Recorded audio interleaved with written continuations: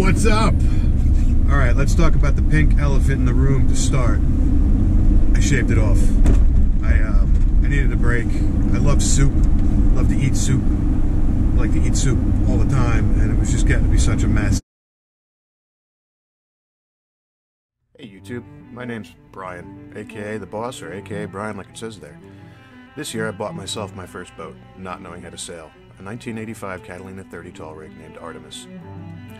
Join me while I meticulously restore this boat along with my family. Once she's done, we're going to go ahead and have some amazing adventures in the New York area, and then further down south eventually, once I learn how to sail. Anyway, I hope you enjoy all the restoration videos, and like I said, in spring, join us for a bunch of sailing. What's going on? So we're back from Aruba, and today the daughter, I don't know if you can see her on the camera, and I are going to go to West Marine. Time to get a couple of little odds and ends. I need fiberglass and I need resin. And while I'm there, I'm going to look for a new shackle for my head sail, which mysteriously disappeared. I went down there and my halyard was just flapping around. Can't quite figure it out. So I did find the pin on the ground, but I couldn't find the shackles. I'm going to try to get that. Again, some fiberglass, blah, blah, blah. But yeah, we got to drive an hour to get to West Marine. There's no other marine stores around me. I know West Marine's super expensive, and it kind of bums me out, but it's really my only option. And we used to have one right across the street from the marina, but for some odd reason they closed it. I don't know why. I mean, this area of the Hudson is probably the most populated with boats, and it just doesn't make any sense to me that they would move it, you know, an hour south and not keep one here. It's the Hudson River, people. You know, there's 7 marinas within 1 mile and not one marine store. I mean, you have your local mom and pop marine stores, but they're not going to have the chop strand. They're not going to have the resin. They're not going to have a bucket full of shackles. So we are sort of, you know, being held hostage and having to drive down there. But not a big deal. Pick up some friends, go buy some stuff, spend some money, B-O-A-T, bust out another 1,000. I've basically got everything we need. G-Flex, some chop strands, some regular mat, pumps, resin, all the goodness, but still gandering around. Oh, and I got a new shackle because I'm too lazy to go order it. I don't have my exhaust hose. That's no good. I do have some pretty nice anchors though, fairly cheap. Not that that's big enough for me.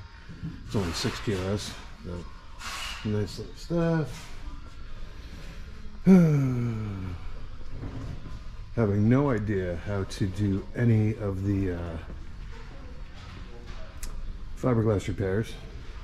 I just figured I'd buy what I thought was the right stuff. So again, I'm gonna go with West Systems, and I just bought a couple of yards, nothing much. So I don't feel too ripped off from West Marine. I know I was ripped off, right? Well, not so much. People there are cool. I was able to get a zinc that I know at my marina they charge like 11 bucks for. This was 20, but I was there, so why not just get it? Picked up the G-Flex, toughened epoxy. I'm going to use this epoxy to fill in where my smile was. Now, mind you, we checked out the keel bolts, and they're all good. I had to torque one by about 3 pounds. Other than that, they were all perfect. So I think that smile issue was really just 34 years of flexing and whatever I might have hit in the Hudson this year when we were out sailing. It's not a full smile. It's just in the front and the back, right? And it's not all the way through, so that's good. But yeah, so I picked up a bunch of things. Like, I know I could have gotten this for a lot less. I paid 15 bucks. I think I could have probably got it for 3. Bunch of, you know, fiberglass and whatnot, but yeah, it should be good. And cool, let's wait for the repair now. All right, so attempt 2 to clean the glue off the back of the boat. Got everything with me in the van, including the free candy. And we're gonna head over there. I need about 20 minutes just to get the glue off. If I can get in there and I can get the glue off, I'll probably put the hailing port on the back. But hopefully they're open. It's super annoying. Like, how do you close up on the warmest days of the year? People are trying to get the boats done. So let's see what happens. Hopefully I get to do what I gotta do, especially vacuum out the bilge. It seems, again, with the way they place the boat, it's at a 10, maybe 11% grade towards the stern. And I think what's happening is the weather stripping on my anchor locker is no good, and somehow water is infiltrating the boat there. I have no water coming from the windows, nothing, just my bilge is constantly filled, and with the constant freezing and thawing, I can't have that, right? So I need to get that out as much as possible, especially because I'm going to do everything with the fiberglass repair, and I want to make sure that that is not going to be another factor causing issues. So hopefully today I can just get down there, get the glue off, get it vacuumed out, and then if I go back tonight or tomorrow, get the lettering done, that'd be good. The other problem is they're locking the yard at 4:30.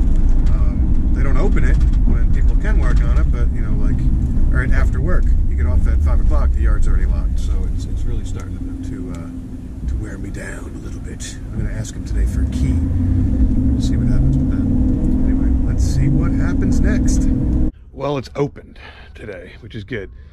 So I'm going to vacuum it out, but in the meantime, what I'm going to do is I'm going to put some goof off.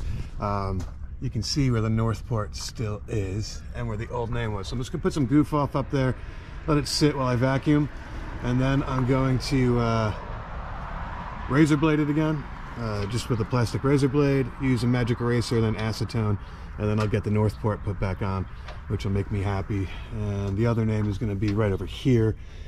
No matter what, I'm going to have some bleaching, but I'm okay with that. She's old. She's an old girl. We're okay. All right, so again, I'm just spraying some Goo Gone, and we're just going to let that sit on here for a little bit. And then I'm going to plastic razor blade it, magic eraser, and yeah, let's see what happens. Now, let me go vacuum now. So this is what I'm talking about. The boat is just filling with water. Now, there's no leaks. I guess you see a little bit of drip right there, but not enough for that. No leaks whatsoever, except for the front, where that's where I truly believe it's coming from. Though, looky, this box is wet. Coming off of that. Wait a second here. Have we figured it out? That box is wet. Wait, there it is. That's got to be my leak. Dry. Ooh, no, wet here. It's leaking into this box. Okay, so this is it. Found it. Thank God. Alright, so I just got to reseat that. I'm going to reseat that one. All these look good. Interesting. Alright, cool. I'm feeling good. Let me get this vacuumed out now. Alright, so we got the goof off on there. And now I'm just going to quickly scrape off any more solids here. I'm going to have to put a new blade on it though. See, it takes off a good amount with the blade. But we definitely have some burning into the glass. But that's what the magic eraser might fix.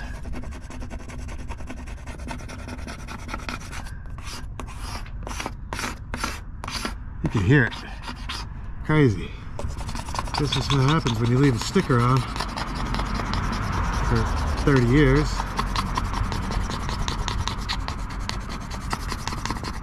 Yeah, I'm gonna go change this blade over.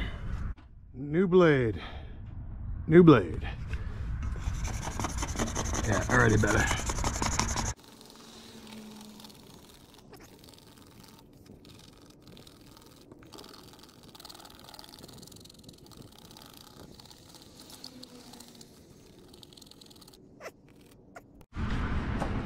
All right.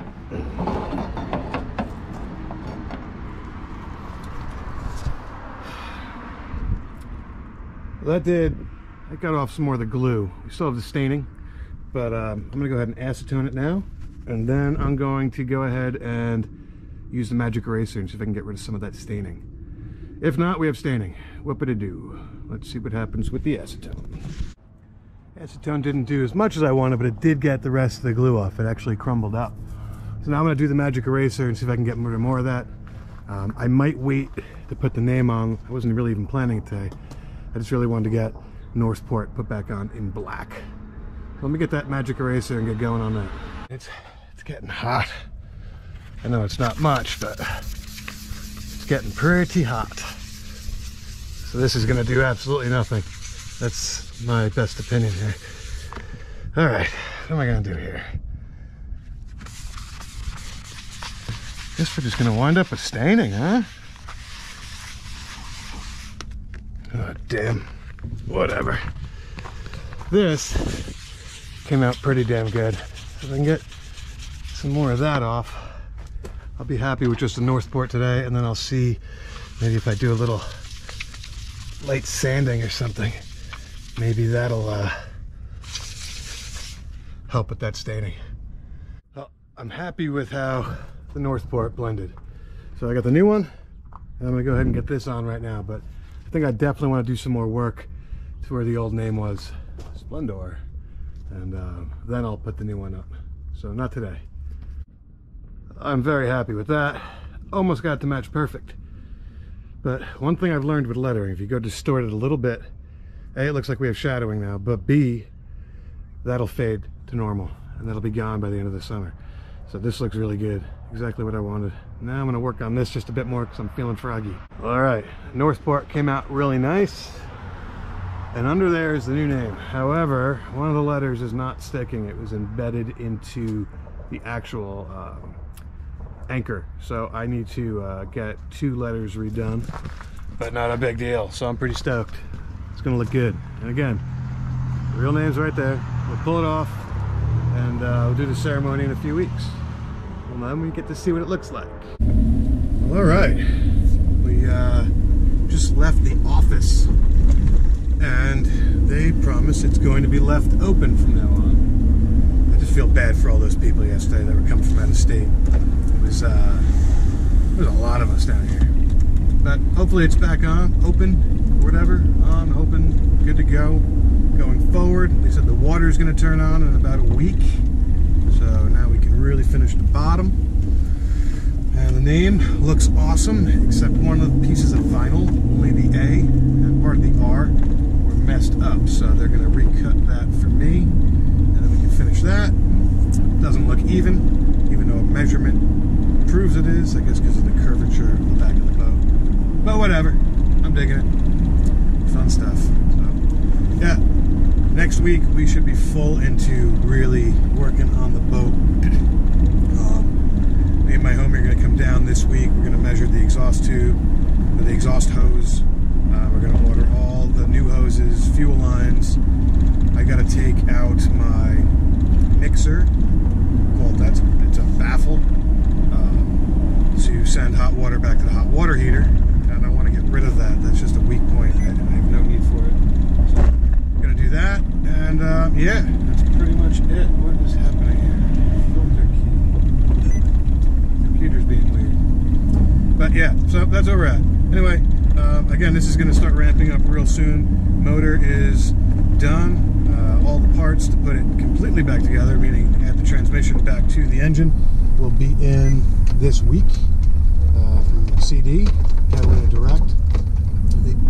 I'm weird with that, but either way, my damper plate's coming. All the motor mounts are here. The motor's back together. We just got to paint it, put new belts on it, and then we're going to go ahead and dump it back in the boat and get it rewired in. I can't do any heavy electrical work until that's done, because the motor is the ground, and every time I try to turn something on inside the boat, it trips a breaker because there's no ground. So once the motor's back in, I can really finish all the electrical, but we're going to run new wires in between just so we're good to go, and then I can time all in. New hoses, yada yada.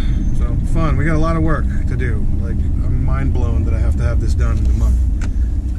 I'm very thankful that I worked on this all winter long. Even the small projects, just do small little things here and there, you will be ahead. I am not ahead, but I'm not behind, so that's good shit. Good stuff. Hey. All right, talk to y'all later.